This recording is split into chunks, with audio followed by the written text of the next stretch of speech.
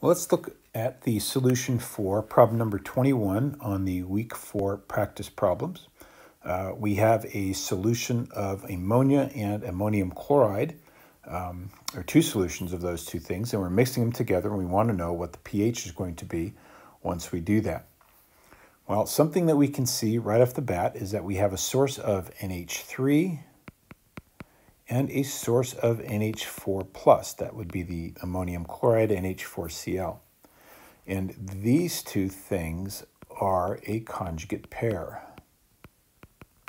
Now, anytime that you have a conjugate pair in solution, you're going to form a buffer solution, and they are going to be in equilibrium with each other in the solution.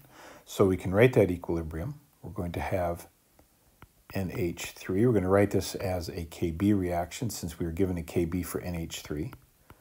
So NH3 plus H2O goes to NH4 plus OH minus. Now to find the pH, we can use the Henderson-Hasselbalch equation here. And we can say the POH, since we're using the Kb, we're going to say POH is equal to pKb plus the log of the product, concentration of NH4 plus, over concentration of the acid-base reactant, NH3.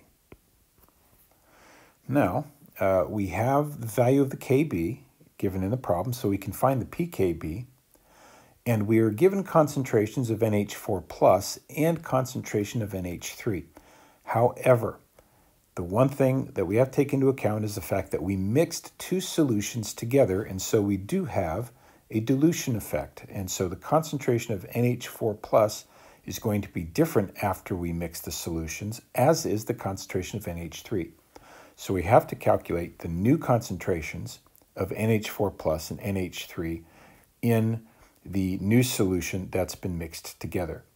And to do that, we're going to use the dilution equation M1 V1 is equal to M2 V2, where M1 is the original molarity, V1 is the original volume, M2 is the new molarity, and V2 is the new volume. And we know all of those things except for M2, so that's what we're going to solve for. So for the NH4, pick a fun color here, we'll do it in green. For the NH4, our M1 was equal to 0.15. My original volume was 250 milliliters, and I can use milliliters here. You can use liters too, it'll give you the same answer.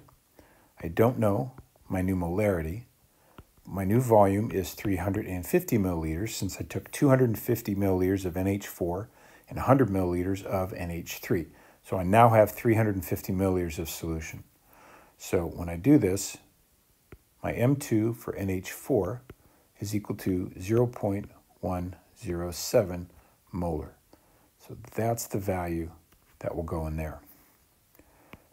For the NH3, I forgot my little plus there. For NH3, my original concentration was 0.20.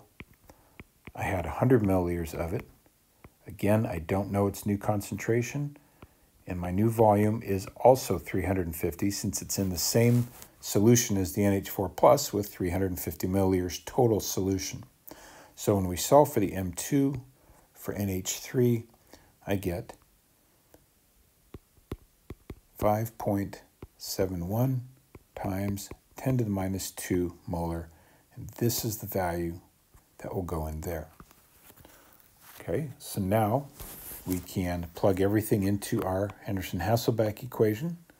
So my POH is going to be equal to the pKb, which is a negative log 1.8 times 10 to the minus 5, plus the log of my ammonium concentration, 0.107, over my ammonia concentration, 5.71 times 10 to the minus 2. And so we get a POH